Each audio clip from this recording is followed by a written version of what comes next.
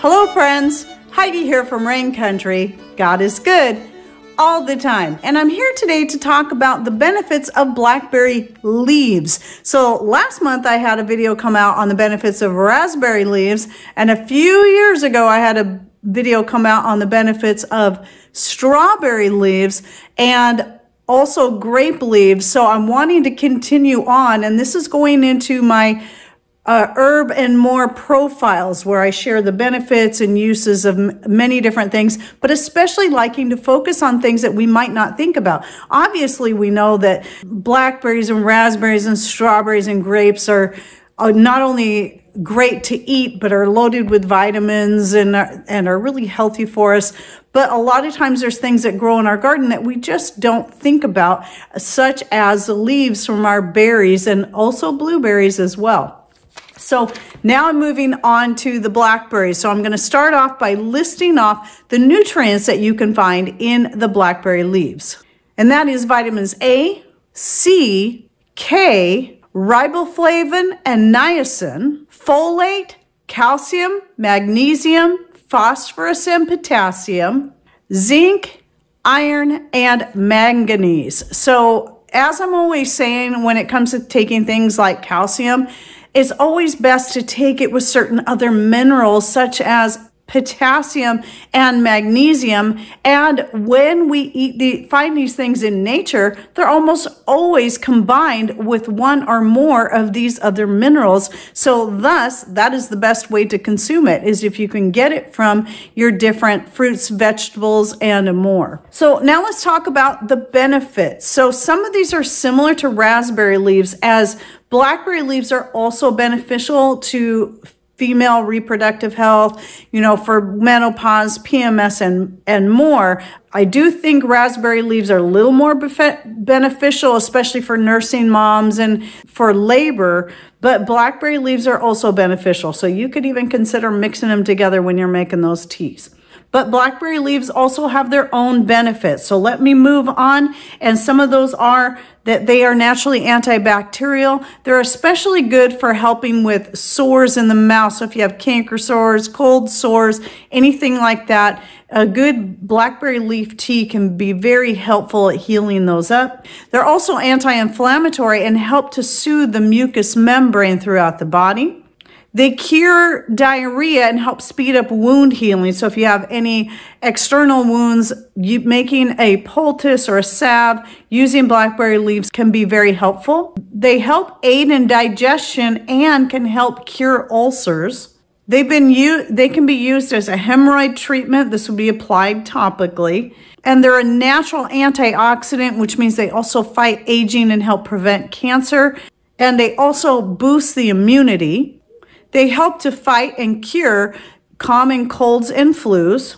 They improve blood sugar levels, so an excellent one for diabetics.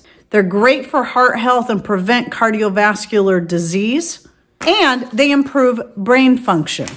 So just like any other herbs, especially when you're talking about leaves, one of the most common ways to use them is in the form of a tea, whether it be a tea that you drink or a tea that you make a poultice out of and apply topically. You can also tincture them or dehydrate in powder and take it in an encapsulated form, or even take that powder and mix it into a smoothie or just some juice so you can drink it down if you're just trying to get those benefits. I tend to be an herbal tea drinker. I drink herbal teas every single day, much of it out of my own homegrown herbs and more. And so I'm always mixing it up and combining different herbs with some spices for added flavor, and it all is going to depend on what I feel I need the most at the time. Now, I have to admit, even though we've been growing blackberries, and blackberries grow wild around here, so not only do we have some thornless blackberries out back, but we have a patch of blackberries that grow wild out on our other property that we pick. I have yet to gather and dehydrate the leaves for use in tea, but I certainly plan to do that this year, and I will be giving you updates on that. but it'd be like dehydrating anything else. Just always make sure when it comes to drying herbs that you set it on a low heat, such as 95 to 110 at the most is what I typically dry any of my herbs on. And then when you go to make a tea out of it, you don't want any of your herbs like that. You don't want to boil them. It is best to heat your water up and then pour it over the herbs and then let it steep. What I do is I put everything into my silver teapot that I found at a garage sale years ago, and it is from World War II. It's a great teapot. I love it. But I just put them in there. I get the water really, really hot. Then I remove it from the heat, or from the direct heat anyway.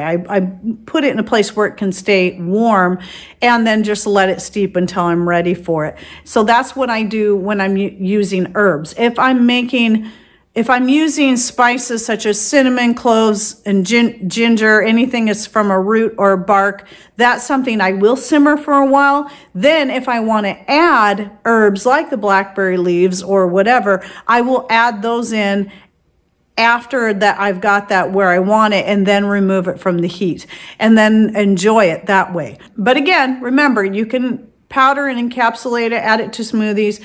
You can even take blackberry leaves, strawberry leaves, grape leaves, and raspberry leaves and cook them up like a vegetable. They can be a little bit tough if you get the leaves when they're too old. So make sure for that you're using younger leaves. They're gonna work better for you that way. And then also, when it comes to any of these leaves, it's always best to harvest them before they start putting on flowers, because that's when they're going to have most of their benefits and nutrients. Because after that, once your plants start to flower, a lot of the energy is then going to be, it's already made its leaves, so a lot of the energy is going to go into making those berries and those grapes.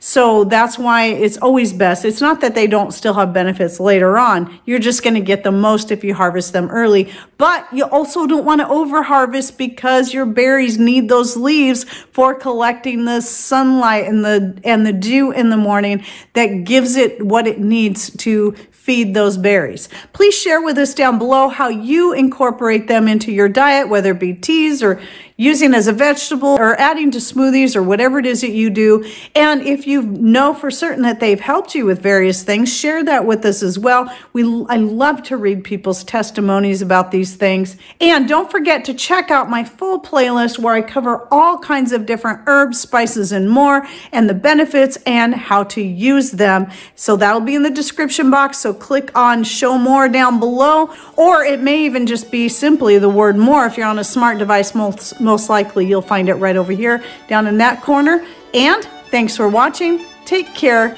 and God bless.